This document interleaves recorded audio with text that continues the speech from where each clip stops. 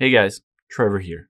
And in this video, I'm going to show you how to view your upvoted posts on Reddit. It's pretty quick and easy, so let's jump right in. Now let's open up the Reddit app here on your iPhone or Android or a computer as well. Now on any of these different ones, let's say this Boeing news at the very top, I can tap the little up arrow and I'll upvote it. I'll be one of the 18,000. Now, if I wanted to see the list of every single post, video, photo, everything that I have upvoted or liked, I can tap on my profile icon at the top right. And then I'm going to want to tap on right under saved is history. Let's tap on that. It will show a bunch of different information here and different posts, but at the top left, you'll see recent. I can tap on it. And now I can filter for just upvoted.